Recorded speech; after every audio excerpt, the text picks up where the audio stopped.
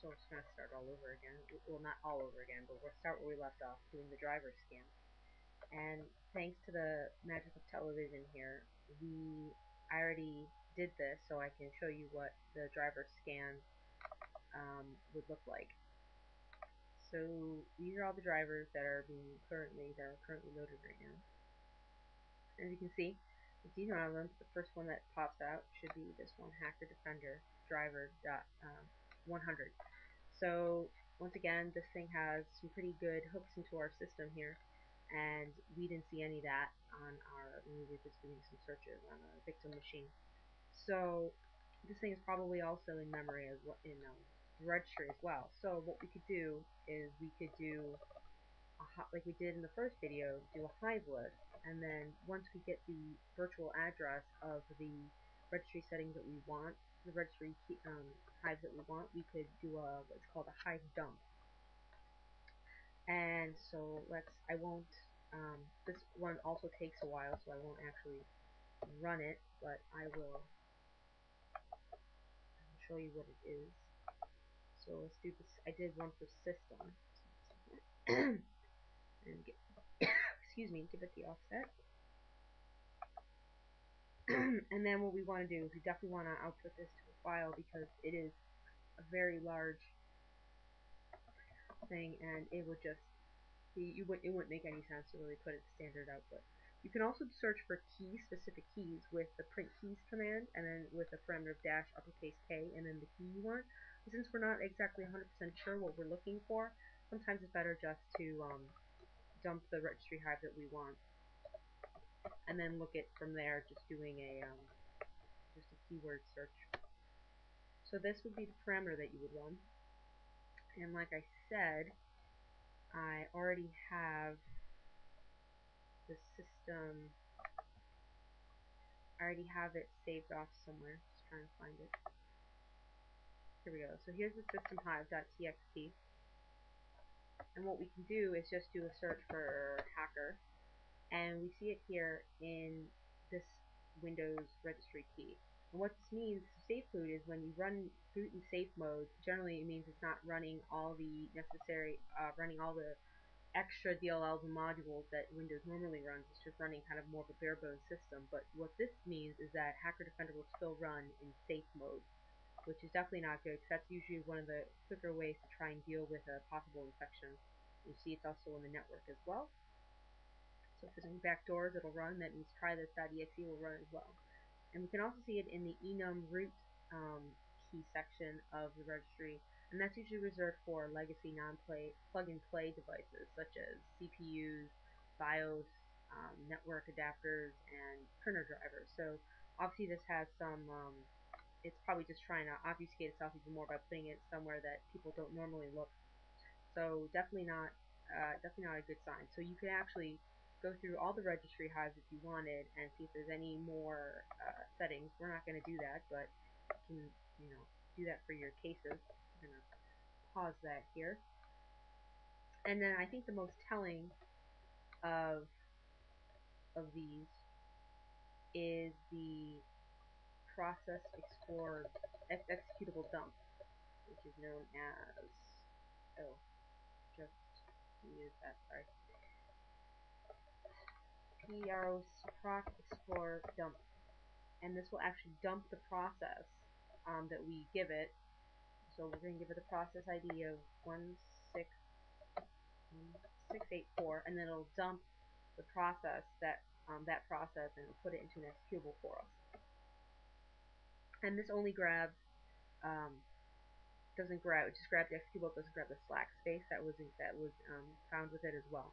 If you want to grab the slack space, that's a different command. And I think it's dump directory.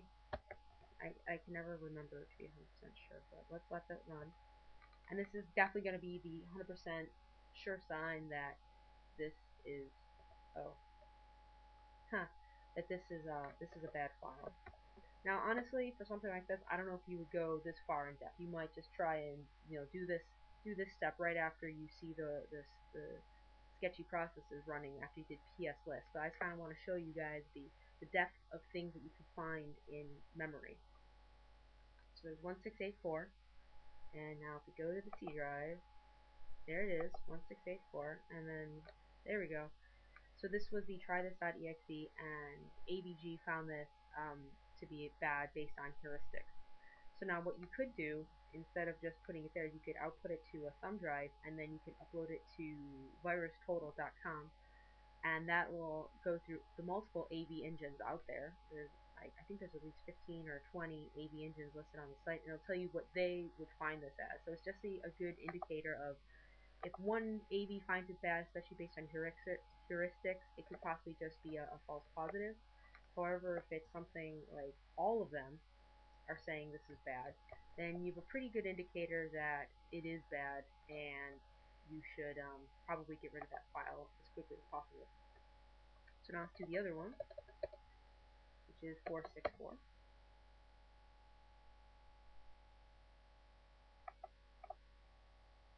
Sorry.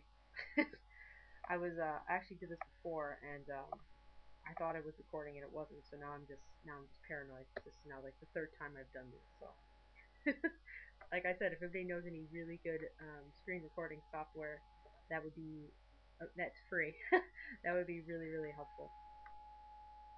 So let this run, and there it is.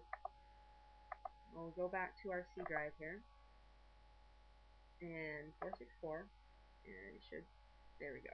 So this even calls it backdoor hacker defender -C. So now we have multiple threats. So now I'm just going to remove all of these ones. So like I said before, one of the things you can do is virustotal.com, and you can even, if you just had a hack. So okay, they're all gone now.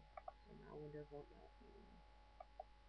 Excellent. So another plugin that you can run is Timeliner, and this was written by Glita. I'll put a link to her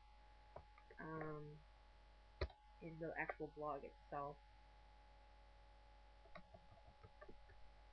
And if you read Harlan Carvey's blog, or if you look at the SANS stuff, SANS blog, they talk about timeline analysis a lot, and that one focuses a lot more on usually doing for deadbox forensics, seeing what interesting Windows artifacts you can pull from the actual hard drive and then put it into a timeline, and then look at it in Excel, and then focus on like a possible time point or look for a certain file, and then from there you can see what actually happened actually on the Windows system. Did it go out to another website? Did it pull down any more files? You can look at the prefetch to see if it ran any executables.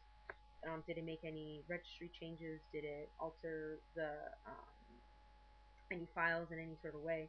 And it's a really good tool, and I highly suggest you go out and take a look at some of the presentations that Rob Lee has done, or any of the things that Harlan Carvey talked about when he's doing registry timeline analysis. It's really, really interesting stuff, and it's amazing what you can find with it. So we're not going to let this run because this will take a while. This took me overnight to actually finish the timeliner. So I'll just quickly show you what this looks like in a version of Excel. And this is in OpenOffice, actually. This will run, I don't know. Oh, let's put it here. So here's Hacker Defender. And as you can see, it has a lot of information. Registry settings, PE, timestamps, threads that have been opened, and things like that. So it's pretty impressive, the amount of information you can grab.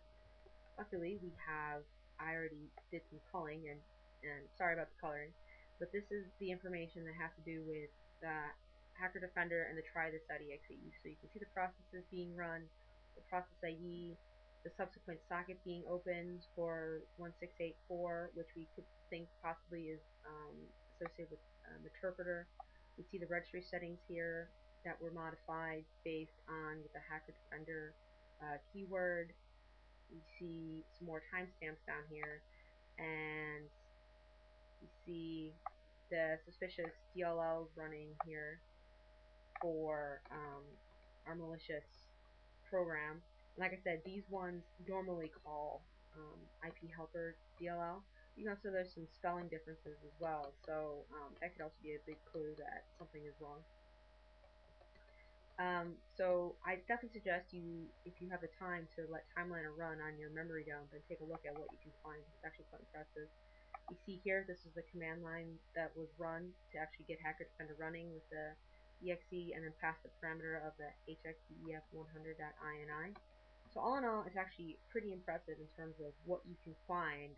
And I don't want to say it basically, does all the other commands that we did, because you're always gonna miss something, but it definitely adds a little bit more perspective to your case. So highly suggest you go out to Gleda's website and grab the extra plugins that she's created. Very useful to the community. So I think that's it. Sorry guys, if I missed a couple steps, like I said, this is my third time doing it because I don't know what happened before.